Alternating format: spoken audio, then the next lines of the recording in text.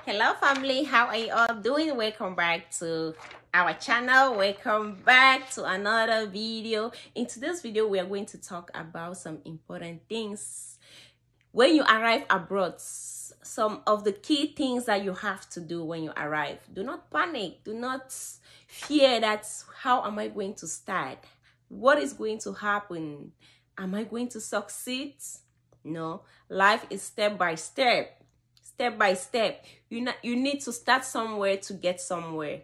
And this is what happened when you move to a new country. When you move to a new country, it's like you have just been born again. You are coming with nothing and you need to start life from ground zero. So a lot of people are always concerned, how is life abroad? How did you make it? And where you are, how have you been doing, and what are the things you've been doing? So I want to tell you the first thing you have to do when you arrive abroad. I'm giving you some few points today and they are going to help you. Try to apply for your working permits, because when you move abroad, everything is strange. You are in a new environment. You are asking yourself, where do I start? How do I get a job? Let's say, for example, you arrive without a working permit. Some people are lucky that they come with their green card. But if you're not in that position of your own green card, make sure you start applying for working permits. Find out. Go to YouTube. I always say, go to YouTube or Google. You have to be smart. You have to, push up. If you don't push up yourself, you wouldn't be able to do anything. Apply for working permits. That is the first thing you have to do, because working permit, it takes some time. You can be home for more than 6 months waiting for a working permit. So you have to act fast before, you don't want to waste time. You want to start making that damn cash. All right.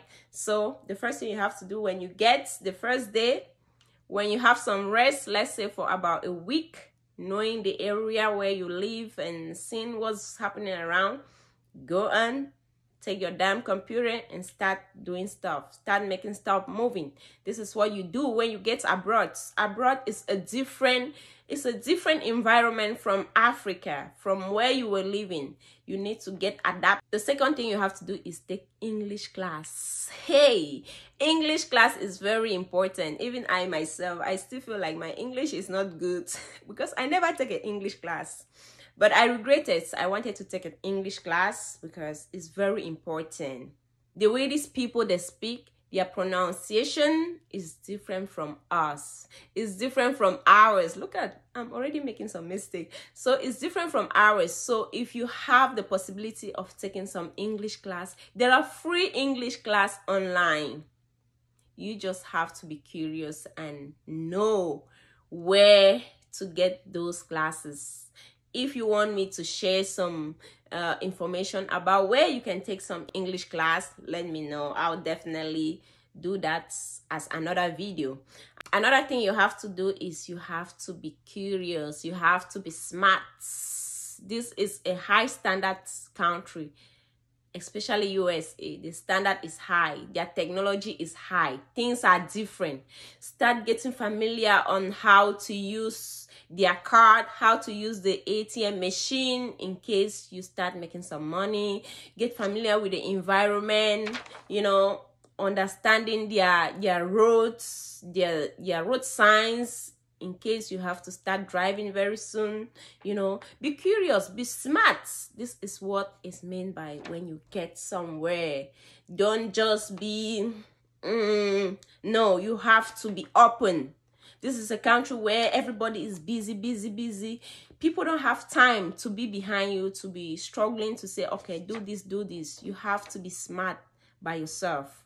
And this is what I mean by be curious, be smart, and start looking for the careers that are highly demanded. If you want to start some education, going to school, do not waste time. This is what makes people in this country. If you come and you want to start going to school, immediately get into it. Do not waste time. By the time you realize you're already done, you start your nursing in like 3 years, 4 years, you're done. You become a nurse. Don't wait like after 4 years before you start thinking, oh, what career can I do? Can I go to school? And you've been working CNA for your whole time, for the past 4 years, 5 years, you're in America. But if you're smart, you come and you just get into it, get into the system, you will succeed very fast. So that is it, and that being it. Be smart, girl. Another point is learn about their system, the culture, their system, their culture, the way they behave is totally different from where you are coming from. Either you're from Nigeria, you're from Cameroon, or wherever you're coming from. It's very, very different. Their system, their culture, you need to try to get familiar to it. How do the Americans, how do they behave? So you can get into the system. Let you not meet somebody and that person is kind of, no, the Americans, they're always smiling. Hey, hi, hi. You have to learn. If you're not smiling, always smile. Even though sometimes we believe that those smiles are fake, but that is the way they are. When they meet someone, the first impression they do is a smile, even at the job site, because this is the way they are. Learn how to look an American in their eyes when you're talking to them.